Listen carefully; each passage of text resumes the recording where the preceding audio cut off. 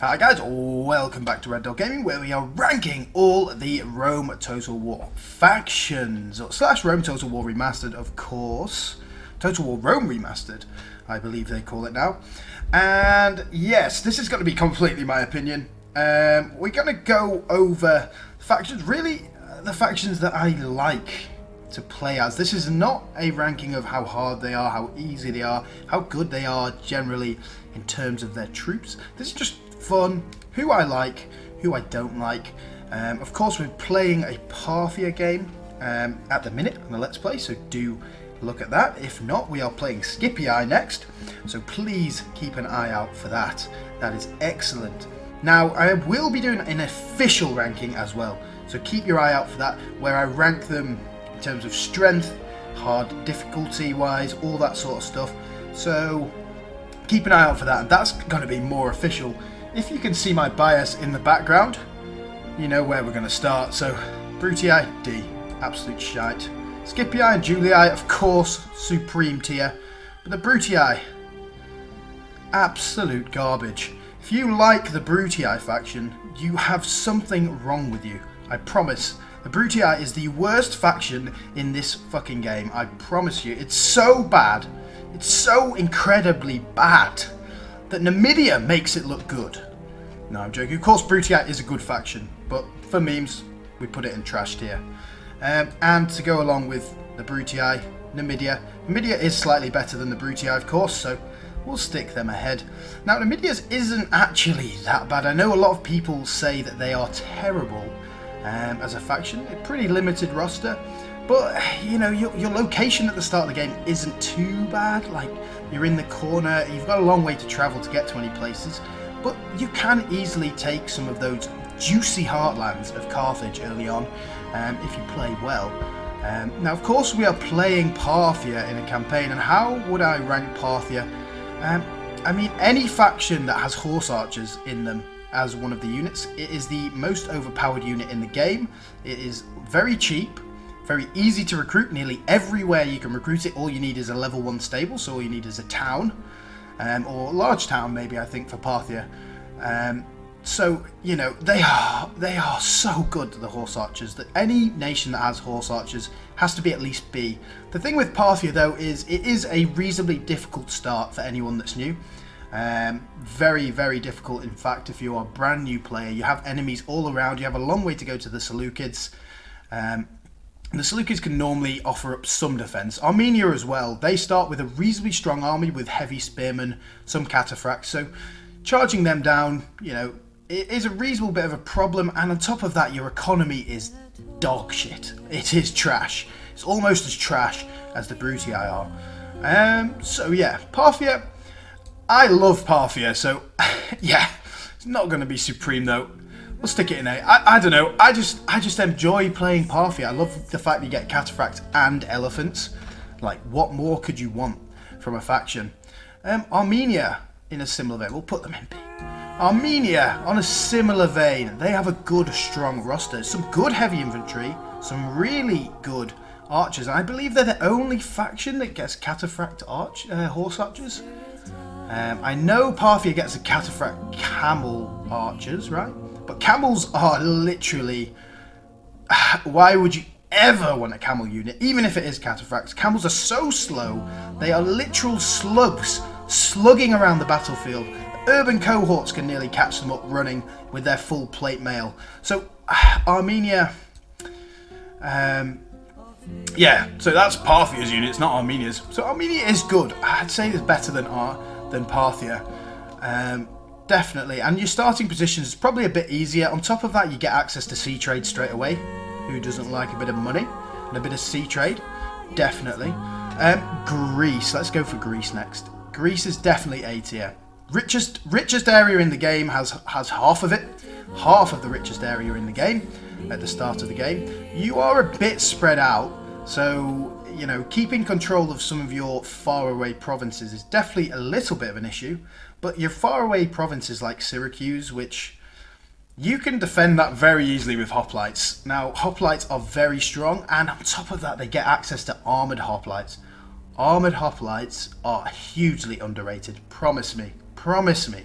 No one really appreciates how good armoured hoplites really are. They are so strong. The only weakness with Greece really is your cavalry is not great. But your starting position's very good. You do start kind of at war, like you're forced into war with the Romans. I don't know whether you're already at war when the game starts. I don't think so.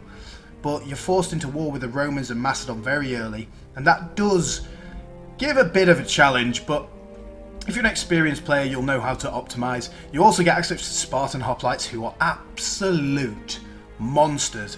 Those, combined with the armoured hoplites, is very strong. So, linked to them will go Macedon. Macedon is actually better than Greece in my opinion. Slightly better starting position. You're not forced straight into war with the Romans. You will be forced into war with Greece, very likely Dacia or Thrace. But Dacia and Thrace, if you're on Macedon, are quite easy to beat. Quite easy to beat. They have reasonably good troops, but as with all the barbarian type nations, I'm talking about Dacia here, not Thrace. Of course, Thrace is a Hellenic type nation. They have low morale. They are so easy to break. If you kill their general, they're just all running. They're all running. I don't know how they all know simultaneously, especially if the general's miles away, but suddenly, no, the general's dead! And they are gone. They are gone from the battle. So, Macedon is stronger than Greece. Also has slightly stronger cavalry options, I would say, later game. Right. Let's go more Hellenic factions then. So, Thrace, I'd say solid B tier. I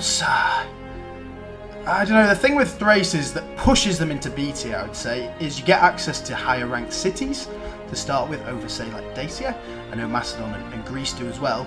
You also get the crazy Bastani people who have 2 hit points. Why does that unit have 2 hit points? Are they that crazy bastards that they come back from the dead like Barrow Whites in Lord of the Rings and start going ham on people? You've killed me! And killing them again. I can't believe you've done this. So I'd say Thrace, generally a solid B tier. Starting position, not too bad. Not too bad. You will fight Macedon, who I'd say has a stronger roster than you.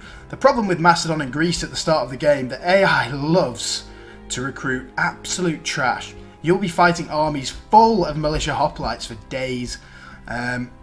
So it's quite easy to beat them. The other thing is, though, they push units out like there's no tomorrow. Like rabbits pushing out babies. It's crazy. Like, genuinely crazy. So, I would say Thrace is a solid B tier. Now, let's find something that we could probably put in C tier. They're all... I feel bad putting them in C tier. So I'll put Thrace in C tier then. Thrace isn't that bad. B tier. Is anyone going to be in C tier? I don't know, looking at this roster. So the next Hellenic faction, we have Carthage. Carthage is strong, guys. Carthage is a great faction. You are spread out at the start of the game and you basically go to war with every single neighbour you have. Numidia will attack you. Spain will attack you, who are the most annoying enemy to fight because of their split lands. So you go one way with your army, they come and take Cordoba. You go the other way with your army, they come and take Cordoba. Whatever you do, doesn't matter. So nullifying them, as well as the Gauls tend to want to attack you as well, which is kind of crazy to me. If you ally the Gauls, though, you should have an easy time in Iberia. But of course, North Africa and Sicily, you should be able to beat the Romans. You start off with elephants as well, and if you know how to game the game by taking your elephants first, killing them off, seeing how much damage they do, and then letting some of your units die in order for the elephants to be replenished, that's good. I don't know whether they removed that from Remastered, you know. I think it shares casualties equally, but I can't quite remember. But yeah, you get elephants very early on. You get a very nice city in Carthage, good sea trade. Numidia is a weak enemy, easy to kill, just annoying. Obviously the Romans, if you can get into Rome like Hannibal very early on, you have such an easy time. When the Romans are gone, there's no one who can stand in your way. And basically when you have the Italian peninsula, all you you've got then is you can take Spain, the rest of North Africa, and go at the rest of the map at your leisure. I've also got a good, strong unit pool. I like the unit. The Sacred Band is OP as hell. Elephants, amazing. Armoured elephants, obviously, incredible.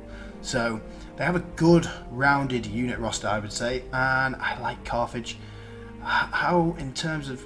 I like them. I'm going to put them ahead of Macedon and Greece. I know loads of people are going to hate me for that, but...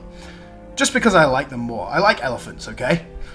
Right. Let's go Dacia. Dacia isn't too bad. But I'm going to say most barbarian factions are hampered by the fact that they can't build proper cities. You can't build proper roads. You have very limited building options compared to a lot of these other more civilized nations, according to the game. Like you can't have academies for your generals to get better, I don't think. So yeah, they do have a reasonably strong roster though. I can't dock their roster any points. The roster's okay. Like it's not too bad. And you have quite a fun time. It's in a reasonably good position to start with. You just take some rebel settlements rather than declaring war on other people. So I'd say it's kind of an easy start to the game. But that in my book makes it worse, if you know what I mean. But yeah, good fun, good, an okay faction. I will say you might be the only C tier one we have. Let's see, Bretons. Now the Bretons, they have conflicted me a lot over the years. When you first start playing Rome Total War, when I was a kid, you're like, chariots, damn, chariots are strong. And then you get more and more into the game and you realise chariots, more often than not, are just annoying. They're annoying when you fight against them. They're annoying when you try and use them because the pathing in this game is not quite good enough to like use them properly, especially in cities. Like you can't use chariots in cities, they will just die. Like they will just like fail miserably at running around. Quite often the back of the unit doesn't catch up with the front, and then the front stops, but then the whole unit stops. So then if they have spearmen, the spearmen just come in and kill your chariots. So they are annoying, but I'm going to put them in... I'm going to put them solidly in B tier. I was going to put them A tier just because of the head hurlers. The head hurlers are cool as fuck, like so cool. They literally throw heads at the enemy. Severed heads, like crazy people. They also get druids, which they're cool as well, and morale boosting. You need druids if you're going to be successful with the Bretons, or really, really, really good generals. Because as with all the barbarian factions like we spoke about, their morale is pure trash. Trash, trash, trash morale. Trash, I tell you. Almost as trash as the Brutii. Right, let's look at some other barbarian factions then. Gaul... I think Gaul is good.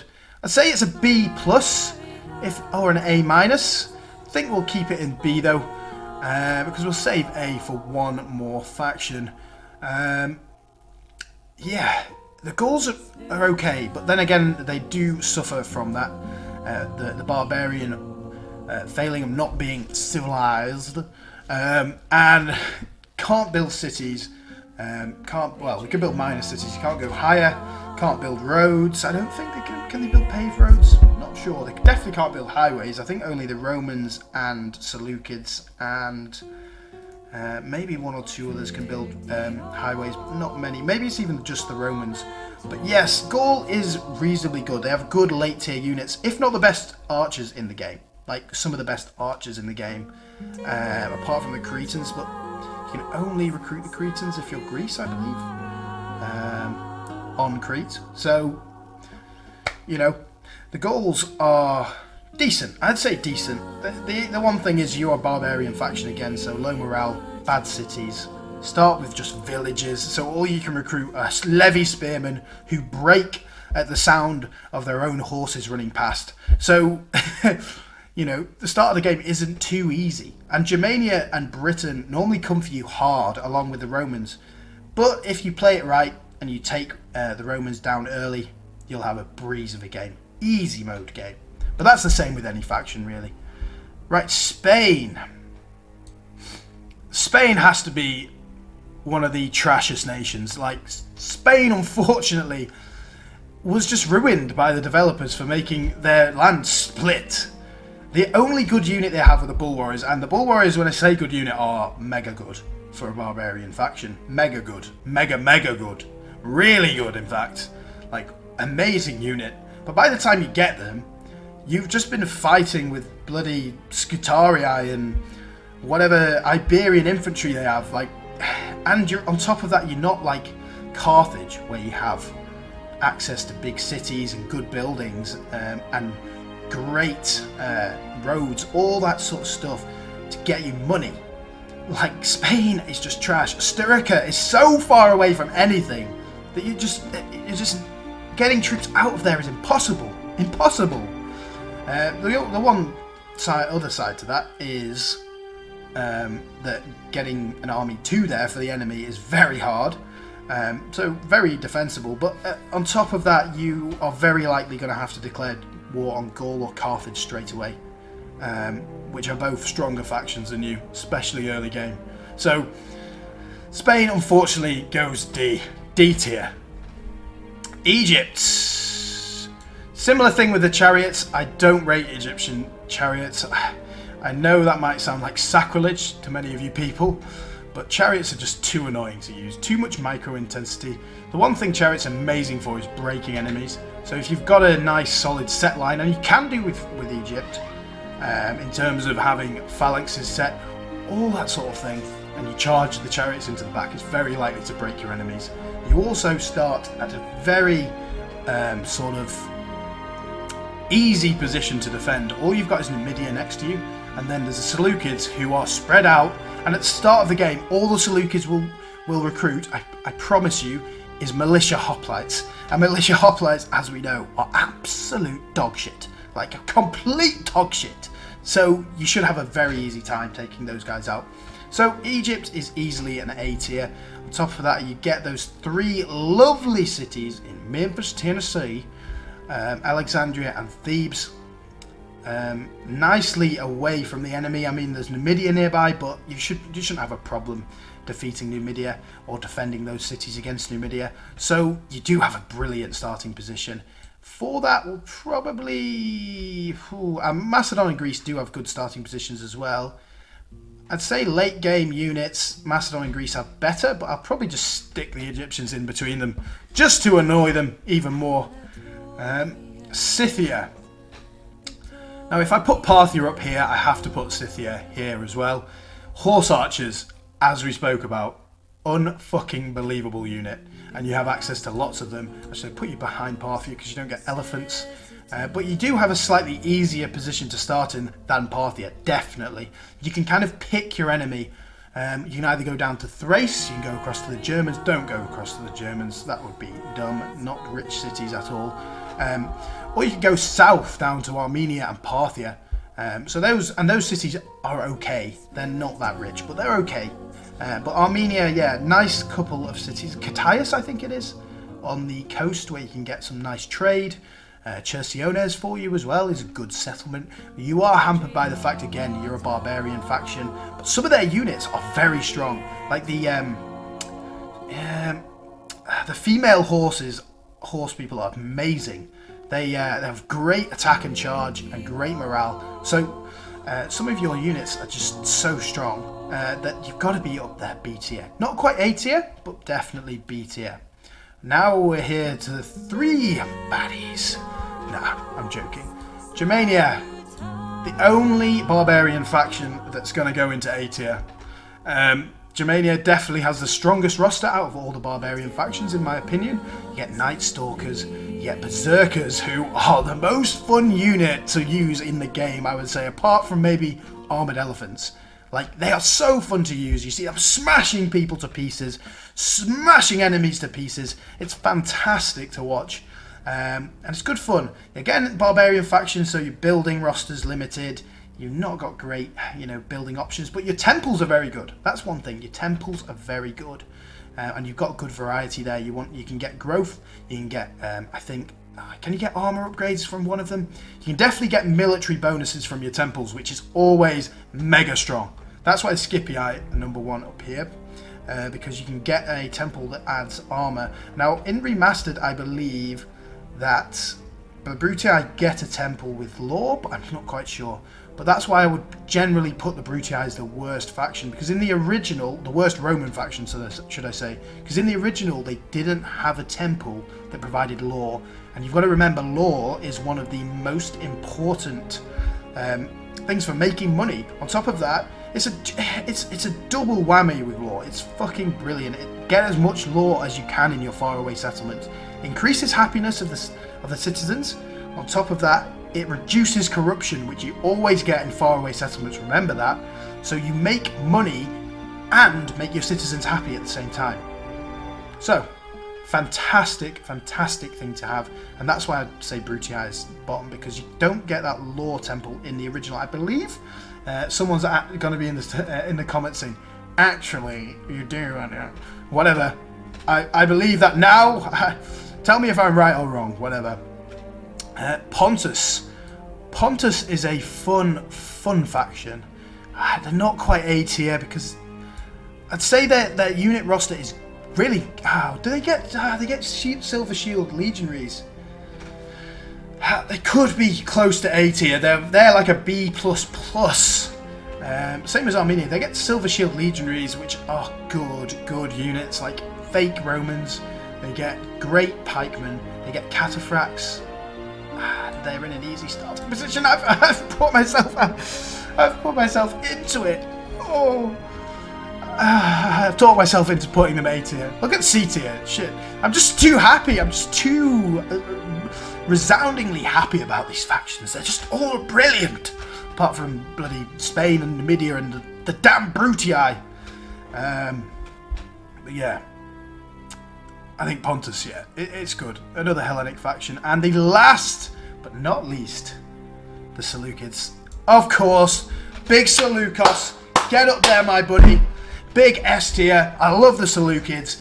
Really hard start, probably the hardest start in the game, which makes it S tier in my opinion to start with anyway.